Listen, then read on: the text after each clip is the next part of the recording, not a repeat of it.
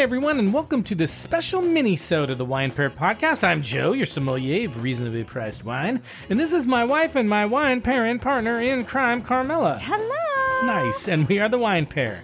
So if you're new to the Wine Pair Podcast, these minisodes are just shorter versions of the regular podcast that we put together on weeks where we might be traveling or handling other life stuff.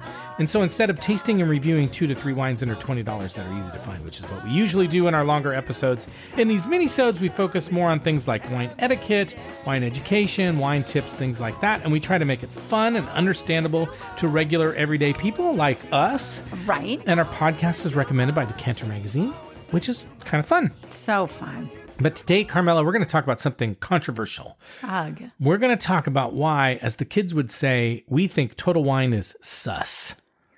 Right? Well, you in particular. Yeah, and so it's true. I've been thinking about this for a while because, look, I know that Total Wine can be convenient, but I really don't like shopping there. I know, and I'm just curious why. I mean, you've always kind of had it out for them. I know, so I've been thinking about it, and I'm going to tell you. And I've been doing a little looking around online, too, just to make sure that I'm not the only one, and I'm not the only one. Okay, what are people saying? Well, we're going to talk about why I think they're sus. But if you like Total Wine or Bevmo or one of those big wine shops, that's fine. That's okay. We're not here to judge you. We're just here to turn us off now. No, don't turn us off. That would be it would make me cry. Oh, you don't want my to see me cry. I'm starting to sweat, but you don't want to see me cry. You actually don't want to see me sweat either. But anyway, I really don't like Total Wine. I don't know if you have an opinion on it, actually. I really don't. Okay. But you do the shopping, so I want you to be happy. Thank you. She does. Yeah, Trust me. She really, most of the time, she's like, I just want you to be happy. Oh God, this is such a lie. Okay.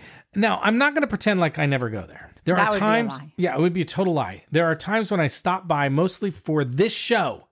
Because I know people are going to go there and I want to find wines that people can find relatively easily. 2, I go there because they do have a big wine selection. They have like 8,000 wines in every store. Mm-hmm. And so sometimes you can find wines there that can be more difficult to find in other places. And 3, we have a Total Wine pretty close to where we live. I was just going to say that. And so it's convenient. Yeah. Right? So that's easy. But there are a few reasons why Total Wine has a mixed reputation. And probably the one at the heart of it all is based on the concept of kind of the Walmart effect. And that's the idea that a big store with a huge selection and national buying power pushes prices down by aggressively negotiating and cornering the distribution in an area when it comes in. So one of the effects of this is that when a store like Total Wine comes into an area, it really hurts, sometimes kills the local competition. It does. Mm-hmm. Now, I don't know how often this happens, but there have been several lawsuits that Total Wine has been in where they've been accused of predatory tactics. Wow. So on that alone, I'm not really a fan. What do you mean? This is they go in and they negotiate heavily with the distributor and try to ace out the other guys, like maybe incentivize them or whatever. And I just think that's unethical. I don't think that's fair business practices. Right. And nothing kills local small businesses or impacts local communities like big mega stores coming into a town. Now, I understand that people can appreciate a store like Total Wine and maybe it has better prices than some other places, but I always say there's a price to pay for cheap. Sure. Yep. Buy cheap, buy twice. But also, like, when you buy cheap, somebody's on the losing end of that deal. True. You gain something, but there's somebody who has to lose because they have to give up margin, or somebody's getting knocked out of business or something like that. So another impact, and probably the bigger reason for me from a wine quality perspective, has to do with the wines that they decide to sell in their stores. And by that, I mean specifically their winery direct wines. And I think the Winery Direct Wines has a few effects. First is they get a good deal on their Winery Direct wines from distributors or winemakers. And so they have a lot of these wines in their stores. Like if you go into their stores, it seems to me that a super high percentage of the wines are, say, Winery Direct on them. And many of these wines are difficult to find reviews on, which in and of itself is not necessarily a bad thing. But it does indicate to me that they're focusing on quantity or price rather than quality. Right. And the way they're sourcing the wines is sus to me. It's a little suspicious to me. Mm-hmm. So Winery Direct does not in any way imply quality. What it does is it indicates price negotiation and bulk buying with second and third tier wine producers. In other words, good wine producers don't need to do winery direct because people are like distributors and consumers are going to want their wines. So you're not talking about the best wines are not going to be winery direct wines because they don't need that kind of distribution or negotiation. You're going to have wines that are lower quality or lower tier wines that are in winery direct. So while you can find a lot of different regions and wines and styles in the store, I don't really trust the quality of Winery Direct very much. And I don't think their overall selection, even outside of Winery Direct, is all that great. So one of the things that I really liked when I first walked into the stores is that they divide their wines into regions. Like they have these parts of the store where you can see, you know, wines from Italy and wines from France and wines from Spain and wines from Germany. And that was like, oh, this is exciting. But the selection really isn't that great. That's kind of a disappointment. Yeah, and a lot of it is because they do this winery direct. So you can find wines from Germany, but they're not, oftentimes they're not the best wines from Germany. And most of it, again, is this like crappy winery direct wine. And it feels like a low-cost special. Go ahead. So how do you feel about the people who work there? I mean, I'm always thinking like the local wine shops, like people have a wine guy and like you kind of go to your wine guy to get some recommendations, suggestions. Maybe they can, bring in something for you special. You have to build a little relationship with them. This is totally spot on to one of the comments I wanted to make.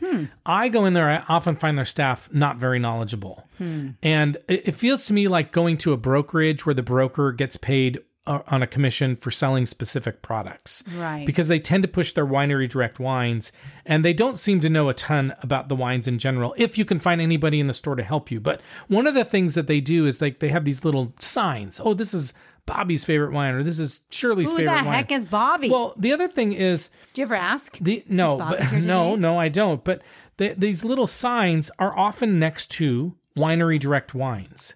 And so I just feel like they're kind of like...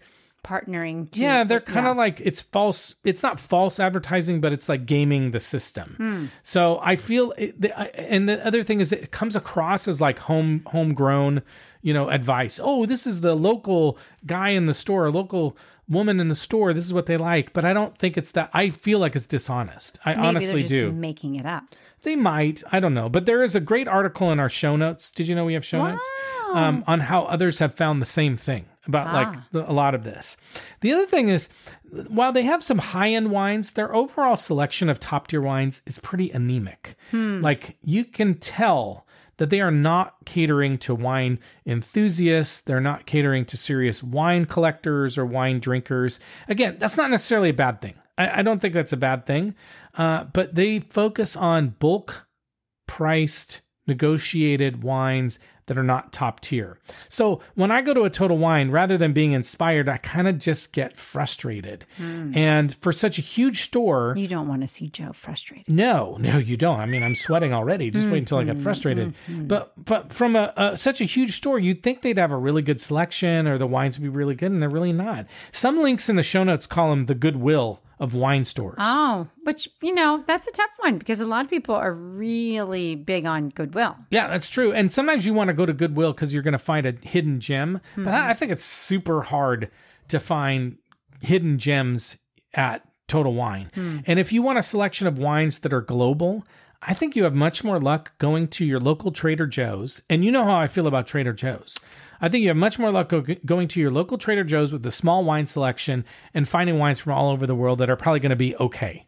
Like, I just think that. Yeah, good suggestion. Yeah, exactly. Like, I just find, again, like, this is kind of average, mass-produced. It's like going to Olive Garden or, or Maggiano's Little Italy and saying, ooh, I got a great Italian dinner. It's like, it's not, it's fine. You probably enjoyed it, but it's not really...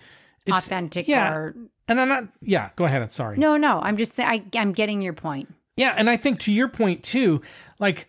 Well, first of all, you might as well just go to a local grocery store if you're kind of looking for these wines, because it's like you're going to get the same quality at a local grocery store. But kind of to the point you were making earlier, if you go to a local wine shop, a small wine shop, you're going to get somebody who cares about the wine, thinks a lot about the selection. This is their baby. They're trying to make good, they're trying to build things for the customers that come in the store. They're not a big distributor or wine shop who's like, we don't care who comes in. We sell these wines and you're going to buy them. Well, and they're handpicking probably every bottle. Exactly. It's like going into a local Italian restaurant that's run by some guy who's from, or some woman who's from Milano or whatever, right? And they care about the food. They're creating it themselves. So you can have your Olive Garden on the corner, but that's not authentic. Like, these are people who are really putting their heart and soul into it. And I kind of feel the same way about Total Wine versus a local wine store. Like, we have a local wine store, Esquin in Seattle. It's a pretty decent sized store, and they have but it's not huge. It's not a warehouse sized store, and they have great selection, but they're handpicked. Right. Like, these are not wines you're just going to find everywhere. They're wines that they really are taking the time. So anyway, if you want to really learn about wine and expand your understanding of wine, or just find better quality of wines, I think, other than listening to our podcast, which you should be doing all the time, because we do try to cover a lot of ground in terms of types of wines and areas of the world and everything like that. I do think it's really beneficial to go to a local wine shop, meet the person there, see what they recommend and why, tell them the kinds of wines you like. Totally. It's a wine experience. Yeah. And you're supporting a local business. And I think you'll find a real way to educate yourself on wine by doing that. I love it. Yeah. So look, I'm a bit judgy. I will admit it. I'm a bit judgy, but I think you can. I'm glad we just recorded that. Thank you. It's on tape. It's not really tape, but we call it tape. But we think you can do better than Total Wine. And you don't have to really try that hard. You can just find a local wine shop around the block and you'll do great. So there it is, Carmela. Nice. That's it. That was really convincing. There you go. So if you want to see the sources for some of the content today and get the links to learn more, you can come to our website, thewinepairpodcast.com. You look for this minisode, open up the show notes, and there's a really fun string from a wine website called Wine Berserkers called Triggered at Total Wine. I have the link to it. It's super fun to read. Oh, gosh. Triggered at Total Wine. And then you can also check out our other minisodes and our regular sized episodes on our website or your favorite podcast service or app. You can follow us on Instagram at The Wine Pair Podcast. You can visit our website, as I said. And you can always reach out to us at joe@thewinepairpodcast.com. And, we hope that you'll follow us, and we hope that you'll subscribe, and we hope you'll give us a nice rating and review.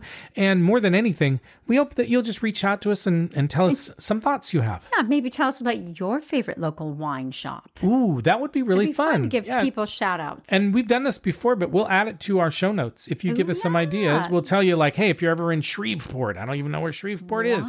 I don't know why I can't. Of all the cities I could have come up with, I came up with Shreveport, and I'm not even sure. Well, I think it's Louisiana, but I don't even know what state it's in. But it sounded good. If you're in, like Charlottesville. The next time we're in Shreveport, if you're in Minneapolis. We'll go. Yeah, or if you're in, Annapolis, Maryland. I don't know. I'm making up towns that I've never been to. But let us know your local wine. Anyway, no, we would love that. We would love that. We would love to do that. Anyway, thank you for listening to us. We'll see you soon. And like we like to say, life is short.